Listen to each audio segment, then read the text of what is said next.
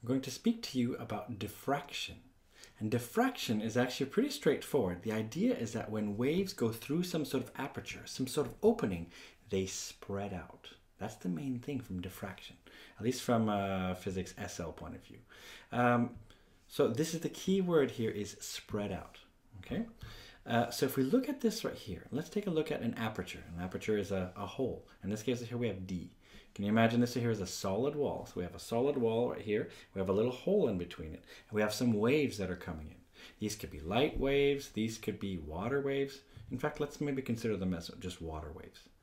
So let's take a look at this then and see what to do with this.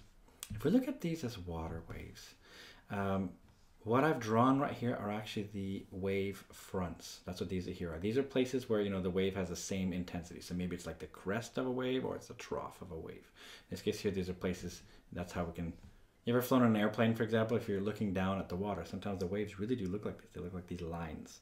That's where you can tell that, you know, where the next wave starts. From that, then, we can actually tell the wave length, can't we? If these are here are places with a similar, let's say, peak and a peak, or a trough and a trough, we can define that as the wavelength.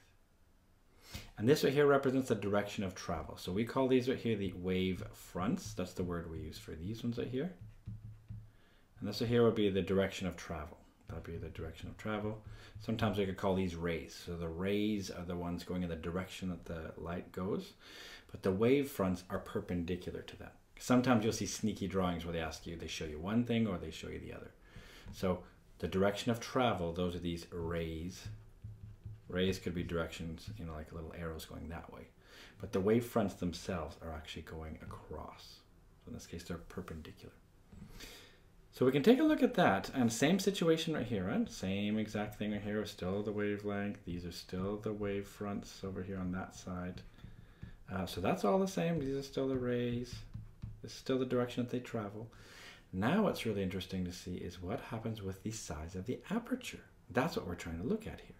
In this case right here, if we look at the size of the aperture here, D, maybe I'll write it down here. I'll say that if the size of the aperture, so this D, is greater than the wavelength. Can you see that that's actually what we've got here? You see that that's actually what we're looking at here? That if the D, the size of the opening, is bigger than the wavelength, then we have one situation going on.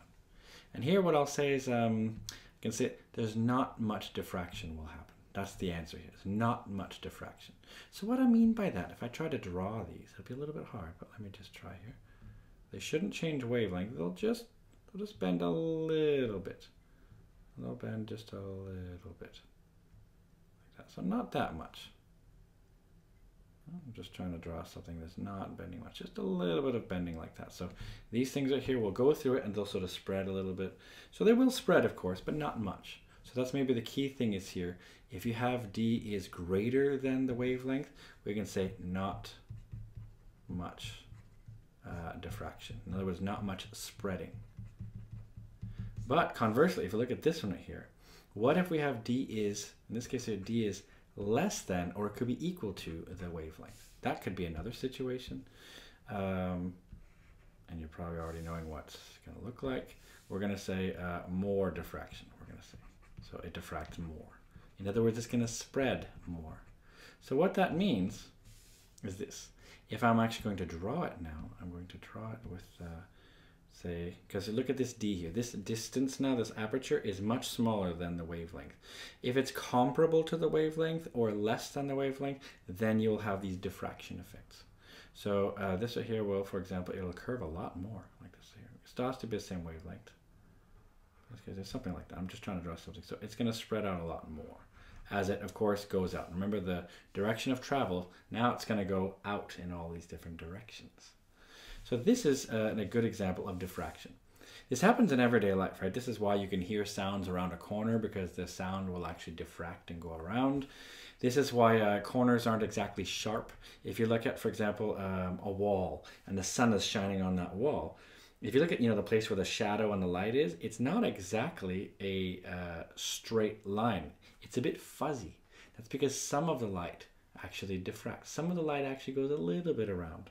So that's why, corners and shadows aren't super, super sharp. Not always, at least. This is a perfect example. This is just a satellite image. I think it's a satellite image, or maybe it's just an aerial image. It's a great example of what we have near our summer house where my wife and I live in Denmark. We have a nice little house up near the water. And this is actually kind of what it looks like. There used to be an older picture on Google Maps that showed it really well. But the problem is they updated their picture, and when they took that picture, there was no wave, so you couldn't really see it. I used to show the actual picture near our summer house, but here's an example of one.